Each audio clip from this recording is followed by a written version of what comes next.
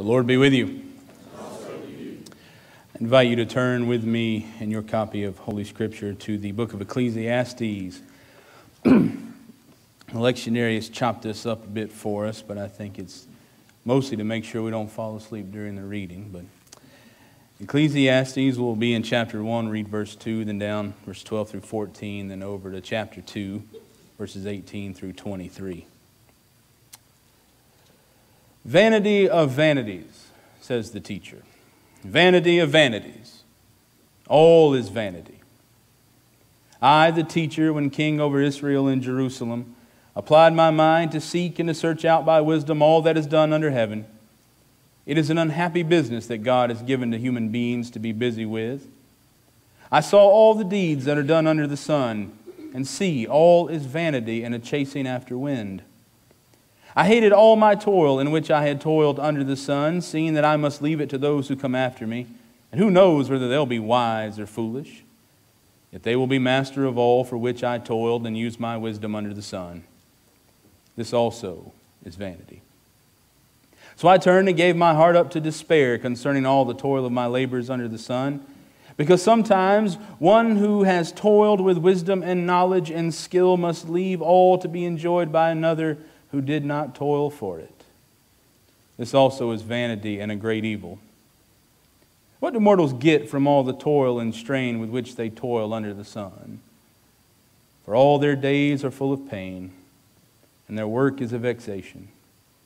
Even at night their minds do not rest. This also is vanity. May God bless the reading and hearing of Holy Scripture. Would you pray with me?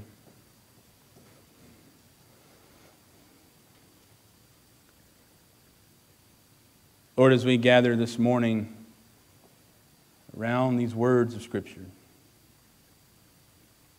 surely on our minds are those in places like El Paso who this morning worship in the wake of tragedy. Lord, our hearts and our prayers, our mind, our actions, our hands and feet are united with them in praying for your kingdom to come. But Lord, as we tarry on, we come to times like these when we listen for your Holy Spirit. We listen for words from Scripture. And so now, Lord, we pray as we've gathered together that you give us ears to hear your words, not mine. Ears to hear words that call us to do what it is you would have us to do. So, Lord, we may be the people you call us to be. In Christ's name we pray. Amen. You ever get in your car and you catch the end of something on the radio you wish you had heard the whole of? That happened to me this week. There was a radio show on about Americans living in Paris. They had been living there for some time. And the person interviewing one of the people there said, "What's so different? Why did you move here?" And she said, "Oh, it was all about, when I was a kid, Paris, the Eiffel Tower, bicycles, berets. That was back before cigarettes killed everybody, that kind of thing." And she said, when I got here, I realized Paris is just like anywhere else. And it kind of smells bad. That's my editorial comment. Paris does kind of smell bad. But she said, there's one big thing that's different about the Parisians, you see. She said, in America, we look at food as medicine or fuel. This is why some of us eat stuff like kale. What in the world? I mean, eat turnip greens. Don't eat kale. Right? But she said, the Parisians laugh at this. This is why French food is so rich. They seek the pleasure in the ordinary ways of life. When I heard that, I thought about Paula. Some of you have met Paula, my late stepmother. She came here about 2 years ago to our Christmas cantata. She was here not because she and my dad are necessarily fans of Christmas cantatas, but because Paula had booked a surprise trip for my dad to Las Vegas. And they needed somebody to drive them to the Birmingham airport. And Paula was already in a wheelchair. She had already lost 100 pounds. in a matter of a few months. And her days were literally numbered. But she had decided that she was going to take my dad, who never went anywhere, to Las Vegas. I remember the whole ride over there, Dad said, as he was chain smoking with the window cracked, "I haven't flown on a plane since the 70s. He told me that several times, told every person at the Birmingham airport that. With his arms up, dropping his bags a few times, I'm like, "Dad, they'll arrest you for this kind of behavior." My stepmom was already in her power chair. She rode up. They asked her what kind of battery, and she panicked. I don't know. "It's fine, ma'am, it's fine." And they looked like two lost puppies as they went through security, looking over their shoulder at me to make sure I felt like I was watching my kids get on a plane, not my parents. They went, and when they came back, I picked them up at the airport. Their suitcase had exploded, and they mailed all their stuff back. As soon as we got there, first thing Dad asked was, "Where's the smoking section at the airport?" We got in the car, and they began to tell me all the things that they had done. Paula, even in her wheelchair, had zip-lined. Dad did not. He used some words about why he did not. They rode in a gondola, and yeah, they went to a few casinos. They saw some shows, and all in all had a good time. Paula died 4 or 5 months later.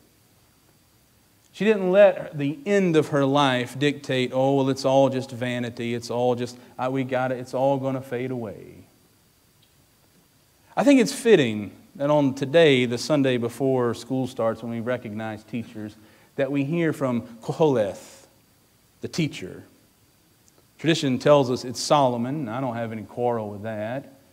You read the book of Proverbs, and man, it reads like just great things you put on bumper stickers, nice little things you could put on, on throw pillows or hang in your bathroom somewhere, right? And then you get to Ecclesiastes, and we go from the proverbial wisdom of Solomon and David to what sounds like the depressing journal of a king who realizes it's all for naught. Vanity of vanities, Koholeth says. The teacher, Solomon, lives a life in pursuit of wisdom, and there at the end he sits down to write and says, "I've discovered it's all for naught." Now, I suppose if you read it just on the surface that way, you might just close your Bible and walk home with a fatalistic attitude. Well, it doesn't matter what we do. The world keeps on spinning, and one day we might fall into the sun, or the sun will go out and we'll freeze to death. But I don't think that's the reason he writes. In fact, I read this almost like a father giving his son advice. Don't waste your life in the rhythm of get up, go to work, come home, go to bed, get up, go to work, come home, go to bed. But like those Parisians who find the joy in rich food that might wind up clogging their arteries. We live our lives looking for the good right in front of us. That a life of faith seeks purpose, joy, hope, even in the midst of apparent meaninglessness. But you got to have the right perspective. And without the proper perspective, life feels like that meaningless cycle of ebb and flow, the ebb and flow of time. I thought about my own teachers recently. And I could go back and tell you every one of them that have had some indelible mark on my life, but there were definitely two who did. My 9th grade geometry teacher, Miss Lawrence. Miss Lawrence, in the 9th grade, in our English class, we had to make these little cards that were going on the front bulletin board in what we called Old Junior. You can't find it now, it's gone. They raised it to the ground. In Enterprise. Big bulletin board right there when you walked in. We had to make little note cards. It sounded so childish when I started thinking about it, of what we wanted to be when we grew up. We had to bring items from home to glue onto those cards, and they'd staple them on the board at the front of the school. And I had brought home some loose screws and nuts and glued them to a purple piece of index card and wrote on there, "I want to be a mechanic, maybe a good one." And they stapled it to the poster board. I turned my test into Miss Lawrence. Now, there's something you have to know, and I'm not telling you this to brag. I'm just telling you because it's true. From the 9th grade until I was in Cal 2 in junior college, I never missed a math problem on a test. And so when I turned mine into Miss Lawrence, she would always joke and say, "Here's the answer key." But one day she grabbed my hand and said, "Chris, I read your thing on the board, and why do you want to be a mechanic?" Now, there's nothing wrong with being a mechanic. Why do you want to be a mechanic?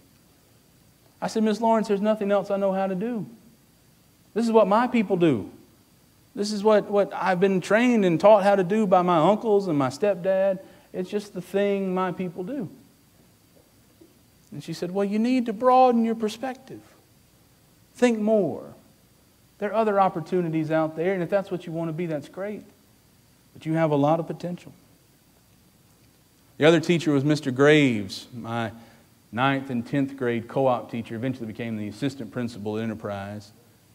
One day Mr. Graves said the same thing, pulls me aside and says, "Son, I don't want to tell you what to do with your life, but you could do a whole lot more than this."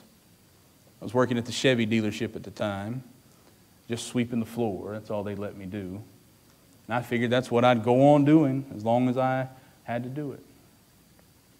But I remember even giving in at that time to that feeling of nihilism, of fatalism, that it's just this ebb and flow, ebb and flow. I went through it when I was 16, like we all do. You want a car?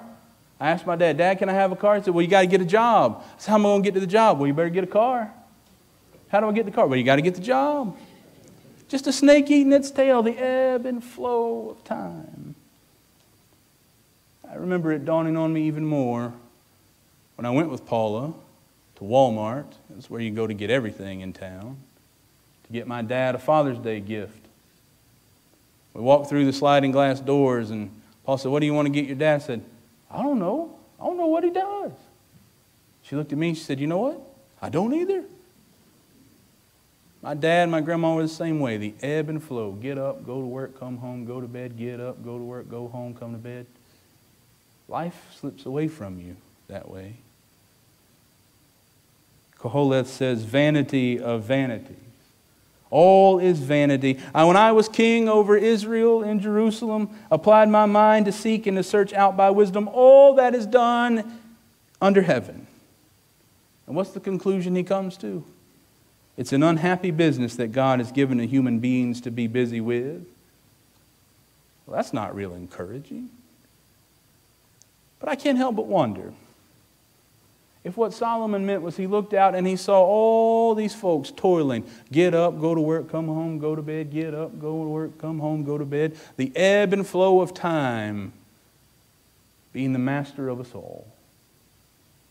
And saying, I see what we all do, the purpose of every person, and it just seems like vanity. All the deeds under the sun, vanity, chasing after wind. I suppose if one gives in to the temptation to simply observe life through the lens of self-preservation and mere existence, the world can seem meaningless.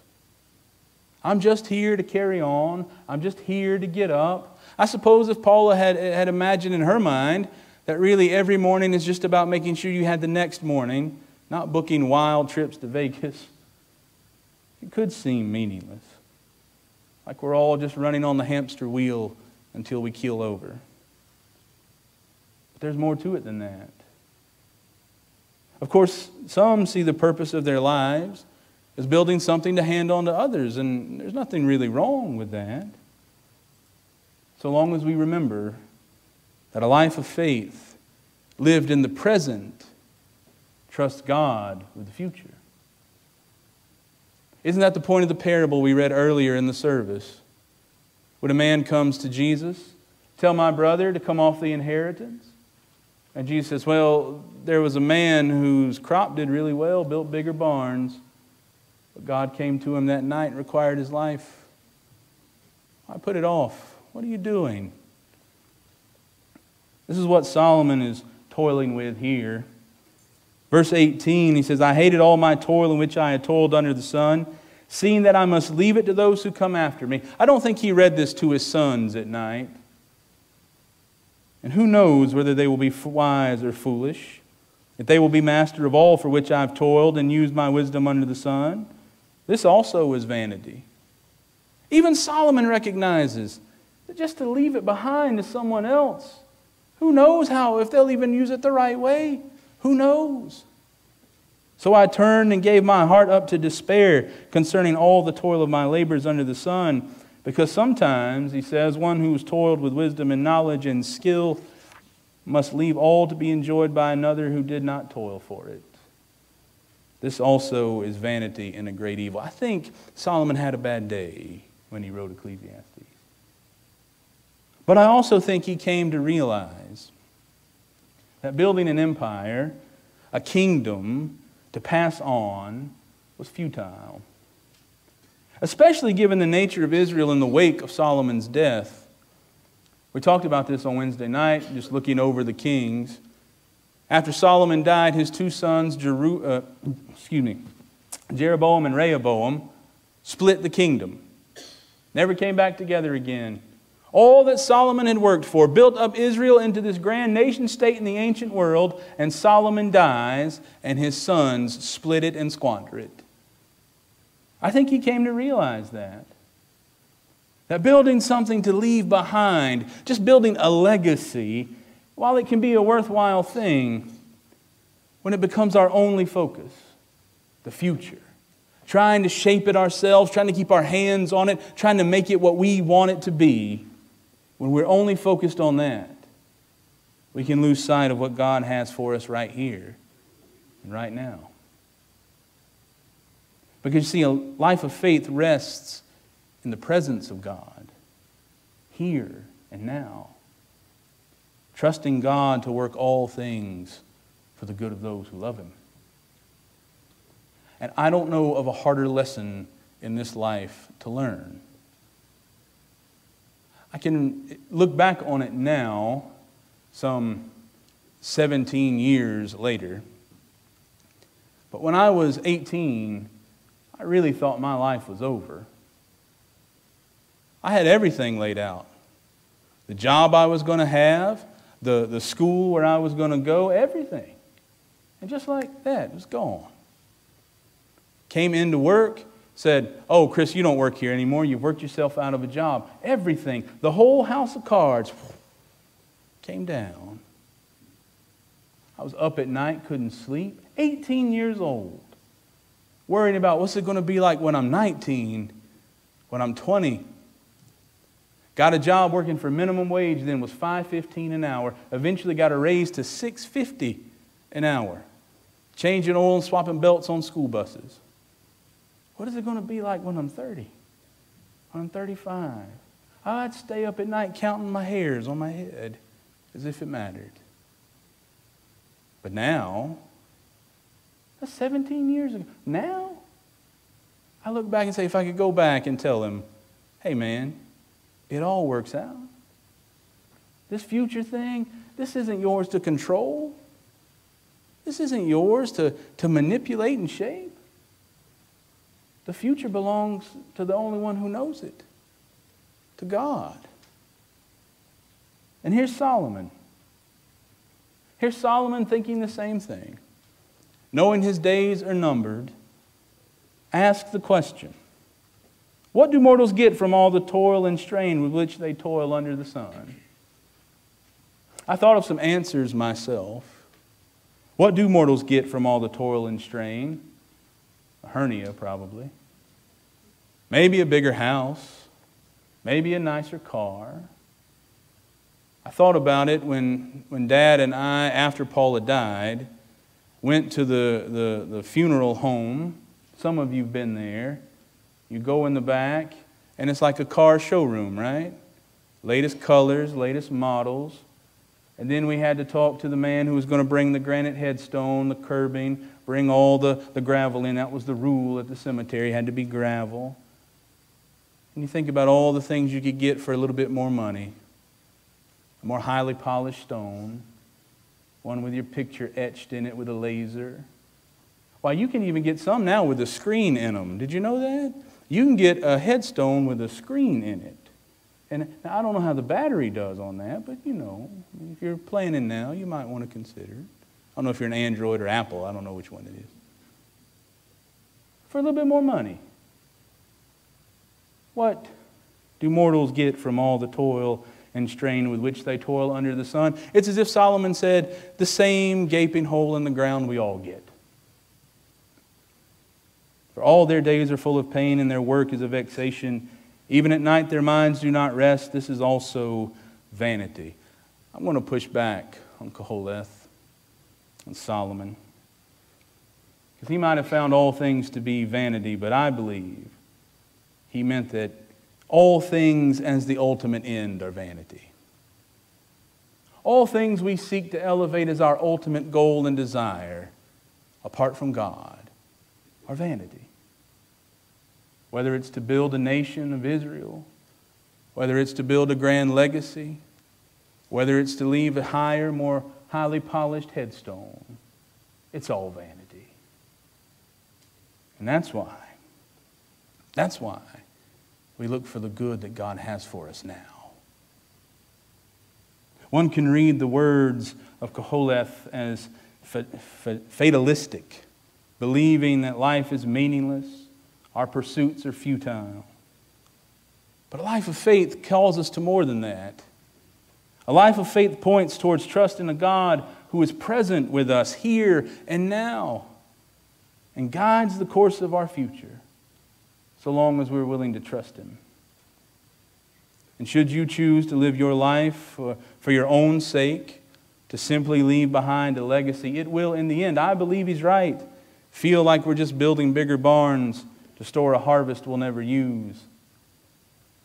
But should you choose to find the good in each day, the Christ in each person, the hope in every circumstance, then you'll begin to live into the fullness of a life of faith. And then it won't be vanity anymore.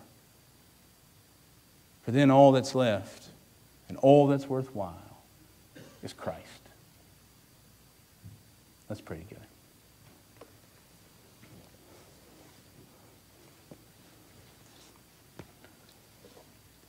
Lord Jesus Christ, Son of God, and giver of the Holy Spirit, help us to learn the hard lesson Solomon learned. That, Lord, to pursue anything in this life but you is vanity, just chasing after the wind. For in the end, Lord, we all wind up in the same place. So, Lord, help us to understand that the only pursuit is you, the love of God, bringing your kingdom on earth as it is in heaven.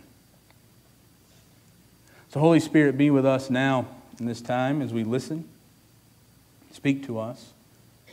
Show us, Lord, what vanities we must lay aside, even now, to pursue you and all that you have for us in this moment, in this present time, in your presence among us. We pray in Christ's name. Amen.